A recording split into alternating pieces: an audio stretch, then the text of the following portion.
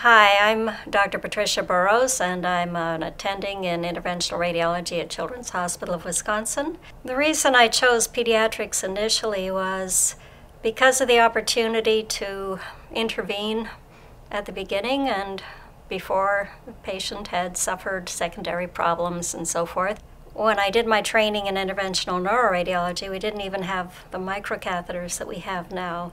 So basically, right from the time I started working, I've had to kind of develop and modify procedures for kids, and I've always done a lot of teaching nationally at meetings and so forth, and so I think a lot of people think of me as a pioneer. I didn't necessarily invent the procedures, but I've had a fair bit to do with adapting them to kids and teaching people how to do them.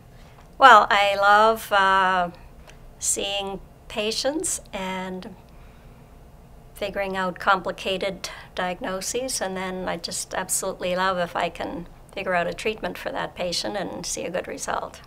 I mean, to me, that's worth all the work, is to see the good result.